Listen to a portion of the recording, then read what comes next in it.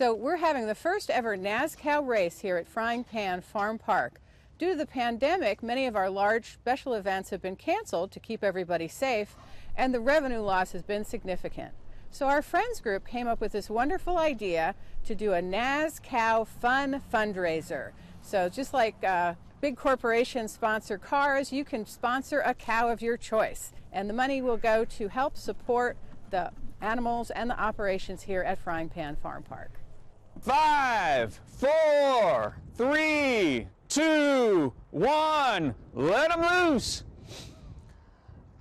All right, we got the green flag out there. Who's in the lead? It looks like our Hereford Angus Cross.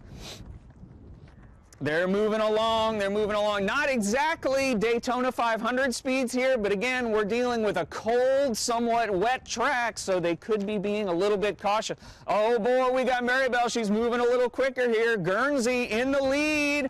Guernsey running far, far ahead. This is not going to be any competition if it stays like this now. Uh-oh, we got to run tight here. Oh, and that's Maribel crossing the line first. That was a fast run, and she is enjoying her distiller's grain. Maribel was the big winner at the NasCOW race today. Congratulations, Maribel. She was a little slow in the start and ended up in the middle of the pack, but then at the end she put on a big burst of speed and took the championship. Over the last week, we've been working with the cattle, trying to get them more used to following a bucket. We picked up brewer's grain, which is really sweet and tasty to them, and then we also used some extra hay. That, again, same thing, a little more taste for them. Like I say, it was a good race today. We're proud of how they did.